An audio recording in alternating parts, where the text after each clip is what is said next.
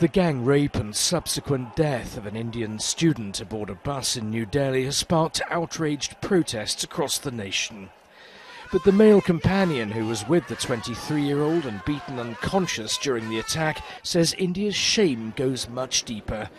He says nobody came to help them for nearly half an hour when they were thrown badly injured from the moving bus after the rape. अगर एक single आदमी भी उसने मेरी help करता तो शायद तस्वीर दूसरी बन It would have been a very different scenario today if even one person had come to our aid that day. So change is needed at individual level and the system. The people in power who run the system, if they have any conscience left in them, must realize the need to make changes.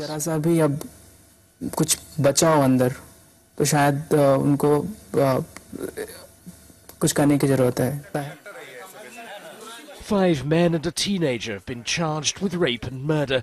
The victim's friend says her death must not be in vain. तो at least आपने जो इतने दिनों तक किया है उसको जाया मत जाने दें. If people want to do anything, then do not let the momentum die down.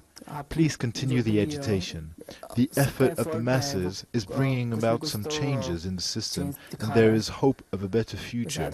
So please keep the momentum strong. We might achieve something good. Please को आप ऐसे मोमेंटम्स को देते रहिए, शायद कुछ हम अच्छा कर पाएं. The victim's father is backing calls for tougher laws to protect women and says the legislation should be named in memory of her.